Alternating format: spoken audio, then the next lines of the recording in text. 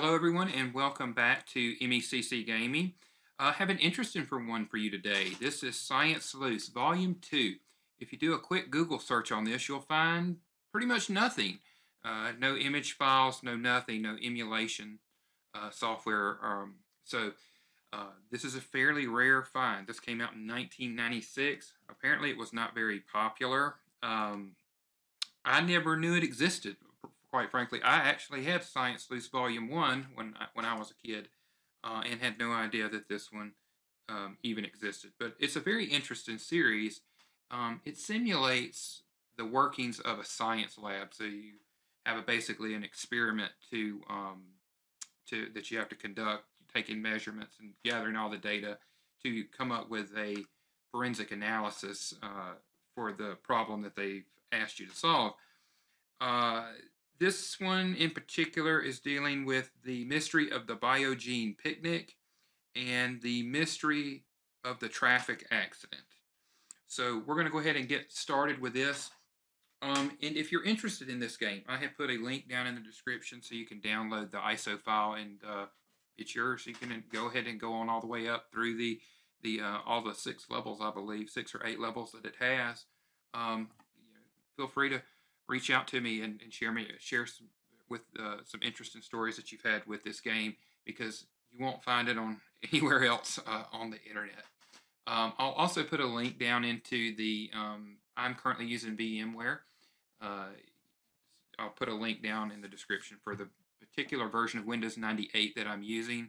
Had all kinds of problems trying to get this to run in Windows 95. According to the minimum requirements for this game, it says Windows 3.1 to Windows 95, but it works great in Windows 98. We actually have sound with Windows 98. I'm going to quit talking, and I'm going to let you hear the awesomeness of the mid-90s in their little intro that they have.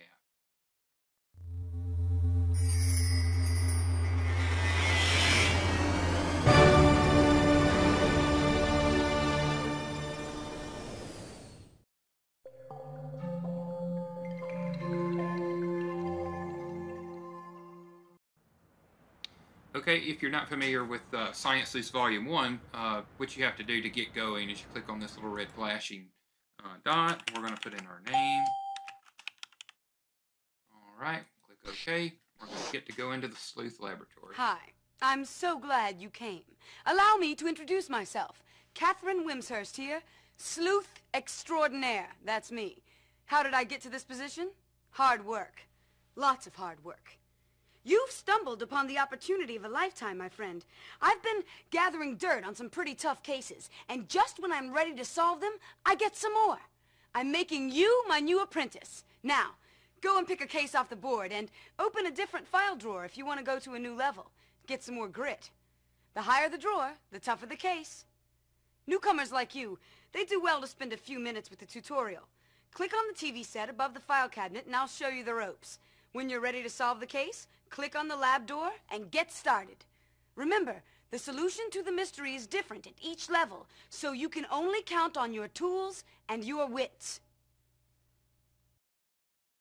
Okay, I'm going to save us a little bit of the tutorial here, so you'd click on this monitor here to get going.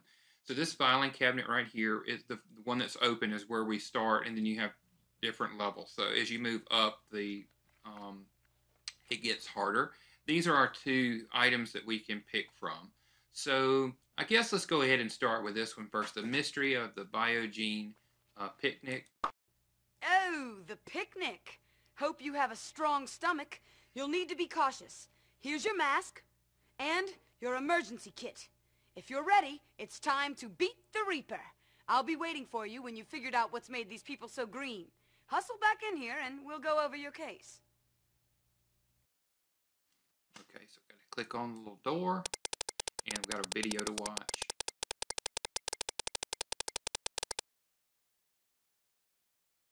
Oh,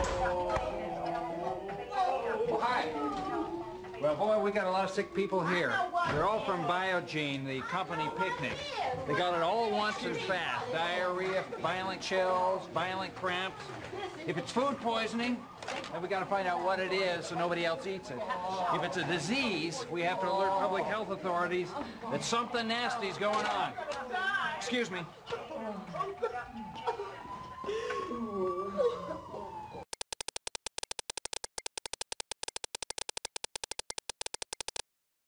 Okay, so we have to basically try to figure out what's making them sick and if they're going to make it to work in 7 days. Here's some other videos that they have. Let's see about the secret laboratory here.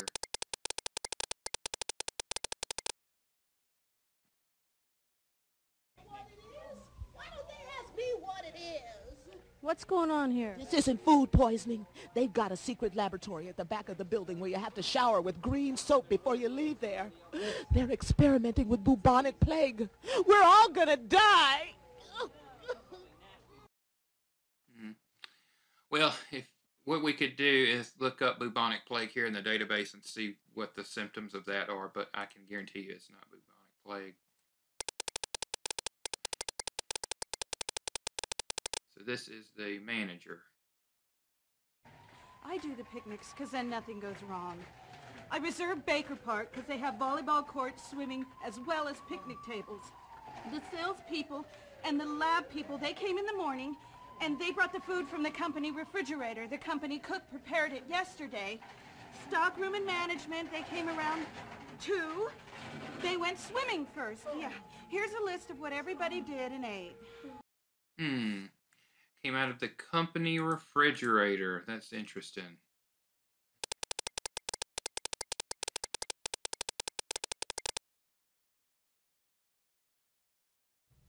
Sounds like some kind of poisoning. You get that kind of mass sickness when a specific place is contaminated. A whole bunch of people walk through a toxic cloud. Sometimes there's a spill, industrial solvents like that. People try to hide it, then a lot of people get sick. Maybe it's food poisoning, deliberate or accidental. They were at the park. Maybe it was toxigenic blue-green algae. Maybe it's just the flu. So this is the thing, when you play this game, there are truths and then there are not truths, essentially. So we have to figure out, based on evidence now, what's the truth and what's not. So let's click on tools and guy with food. Okay, well, that's a close-up of the mouth. I guess we can hit him. We can take a measurement of radiation. There's no radiation.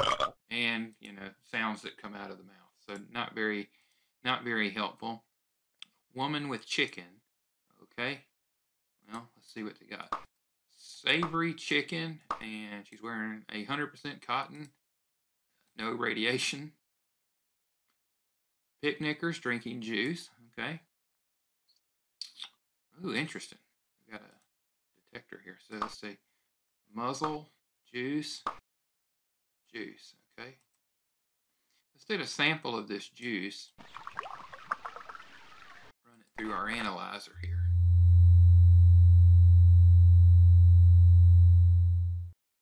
All right. So this is our mass spectrum or mass spectrum of the juice. So this tells us basically what elements that it found inside of the juice.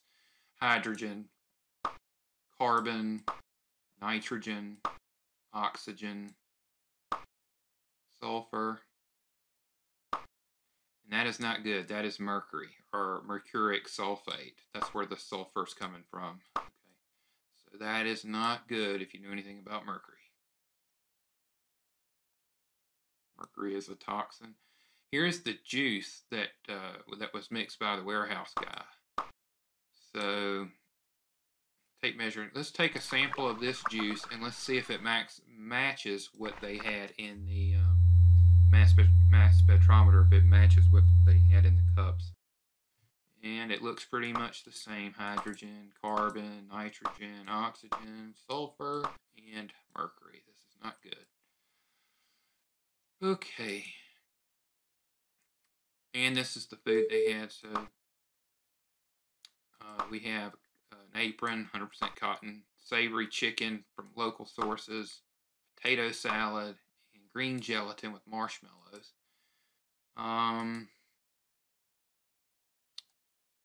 Fake GI doctor, probably not going to do anything. Weather forecast, not going to really do anything because that's today.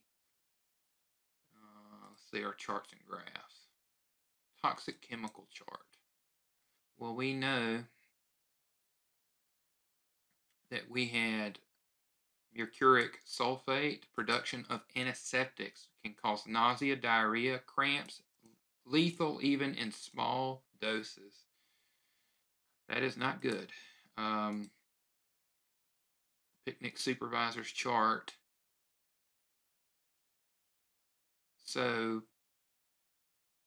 potato salad. Time to get back into the office and show me your stuff. Okay, so, yeah, we didn't measure any radiation. So let's go back into here. All See right, what they glad want. to see you made it through, Ace. Ready for the review? Just a reminder, I ask the questions, you answer them. If I see you're not making sense of the case, I have no choice. Back into the lab you go. There's one thing I'm curious about. Not everyone got sick. The patients all have something in common. What did they do or eat that sets them apart? They drank juice. Outstanding. Positively outstanding. So, what percentage of the picnickers got sick? Hey, I heard that. No groaning. All right, we have to go back to our chart here. So D here is for drink. So we have to count all of those up. 1, 2, 3, 4, 5, 6, 7, 8, 9. Okay, so percentage is part over whole. So we count up now the number of people. 1, 2, 3, 4, 5, 6, 7, 8, 9, 10, 11, 12, 13, 14, 15, 16, 17, 18, 19, 20, 21, 22, 23 people.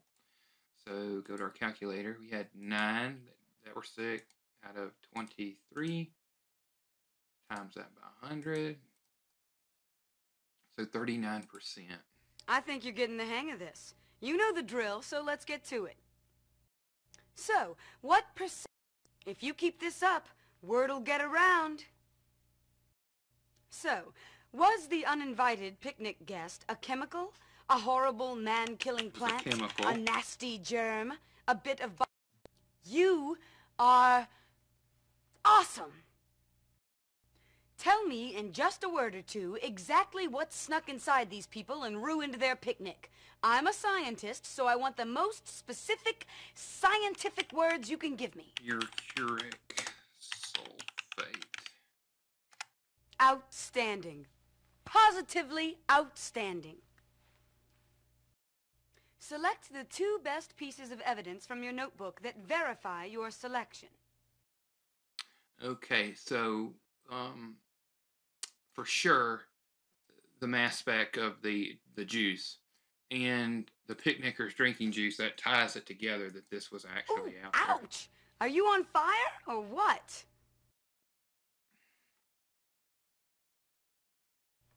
Put on your stethoscope and tell me, yes or no, will the sick Biogene employees be back to work next week? Well, if we remember when we were reading, one of the things said it's lethal even in small doses, so it's a good chance that they're not going to be. Yeah, that drink packs quite a punch. Sorry about the bad pun. It's time for your big exotic science word. Real scientists learn these words because they let you into the exclusive Scientist Club. When you select the correct definition for your word, it'll be entered into the log and be yours forever. Solve all of the mysteries, and these words will let you win a real bonus prize. Ready? Just click on the definition you think is correct, and if you don't get it right the first time, keep trying until you do. Marl. That, I'm not going to lie, I did not know this, but it is clay and limestone. You are incomparable. Great balls of fire. You got some steam behind you now. Try another case, or a different level. Okay, so now let's do the mystery of the traffic accident. I've seen the results of this accident. Not a pretty sight. We wouldn't want another mishap, so put on this reflective vest and lay out a few cones for safety. Hey, you look great in orange. Ready to get into the lab and make some measurements? Super. When you figured out what caused this accident, then get back in here and we'll go over your evidence. Go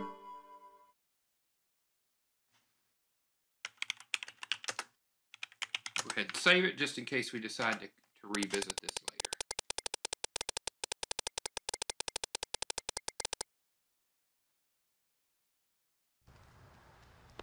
Well, you can see the skid marks. Clearly something happened.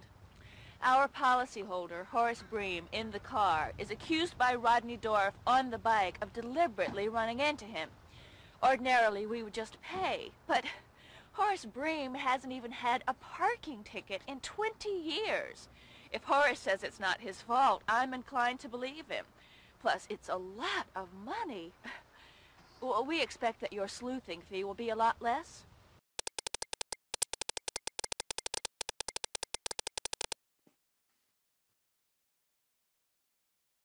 Okay. Let's see if there's any more videos here.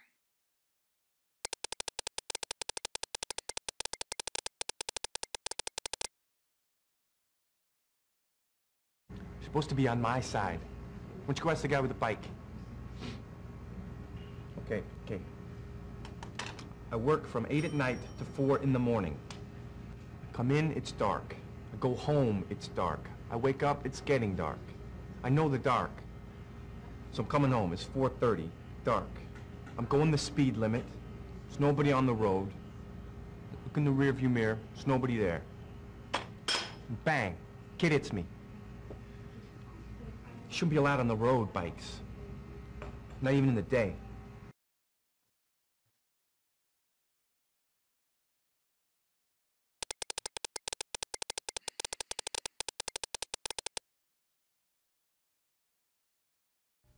I never wanted him to ride that bike. A person should ride around with a bus around them, or a big car, a tank maybe, not a bike. I let him ride that bike on account of he shows me this like it's some holy writ. Tells me you can't get hurt long as you follow the precautions in the book. Baloney. See what this is.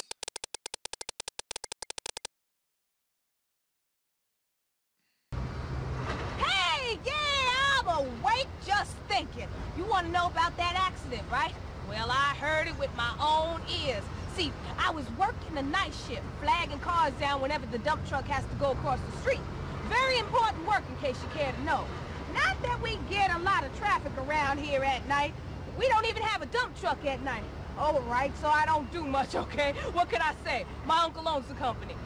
Anyway, I'm sitting here and this guy rides through on his bicycle, tearing down the lot, sending up lots of dust, and I'm yelling, hey!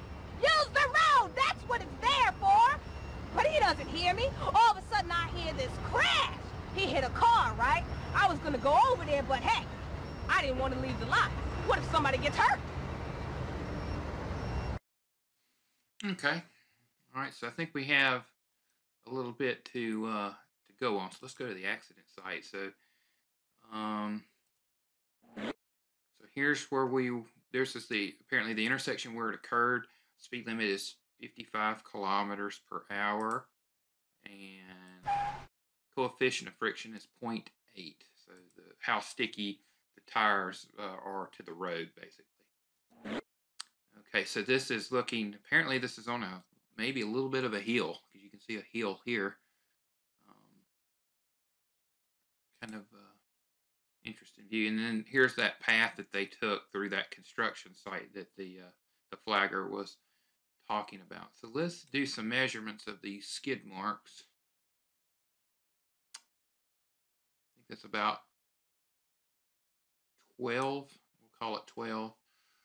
All right. Okay, so let's put that. I think we can add that to our notebook just so we can have that number.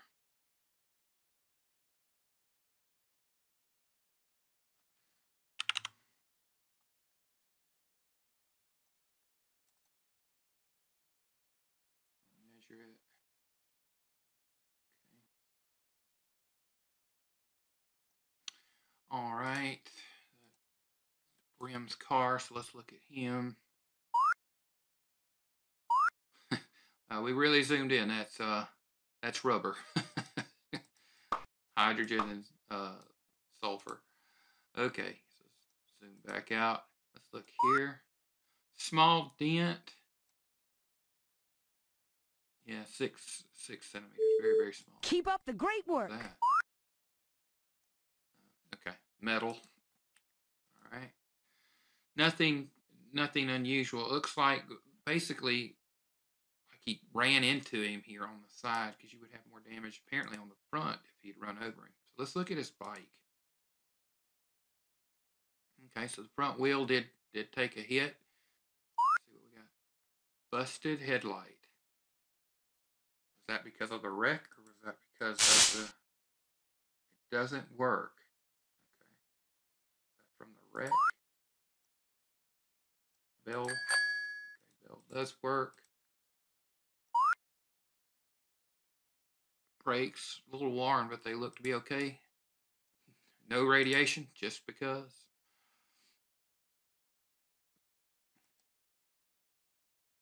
Let's see, what was... So we know it happened at night. We have a question. Time to get back into the office and show me your stuff. We know that he travels at night in a possible broken headlight. Let's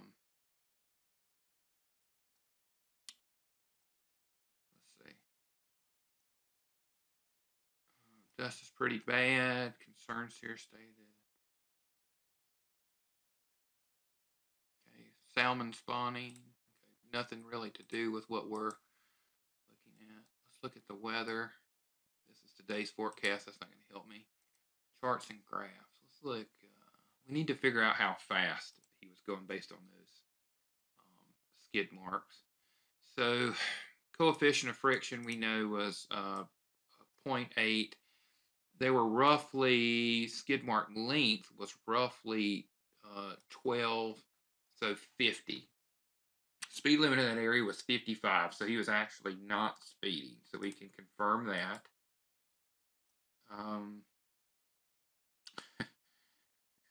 Interior of the sun, 40 million degrees.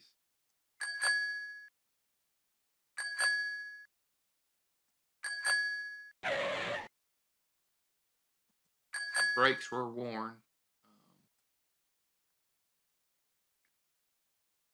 Weather at night. So winds have been calm, clear, slightly cloudy, partly cloudy.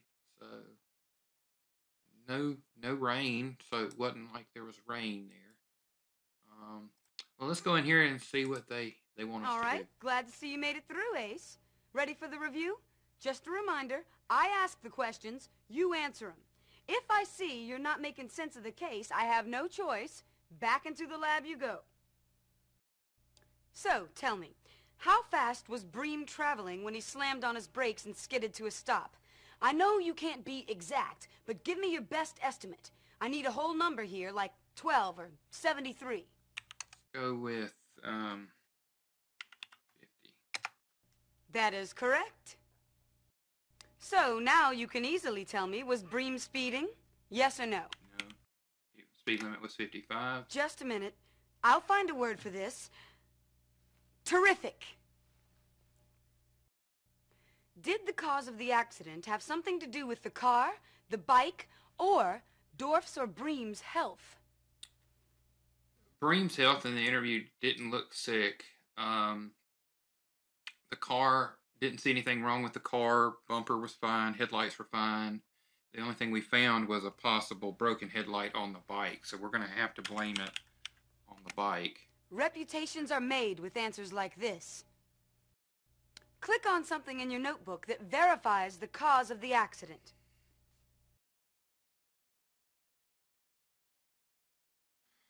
So we're going to go with the bike. And we talked about the speed of his car.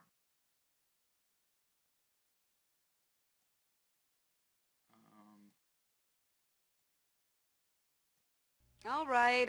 I guess I'll let you get away with that answer.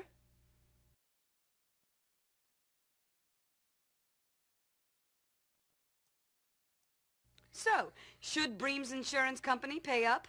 In other words, was it the driver's fault? Yes or no? No, because if the driver couldn't see him because of a faulty headlight, then it's not his fault. Riding a bike at night is a risky proposition to begin with. But if you have to, it's no time for camouflage. It's time for your big exotic science word.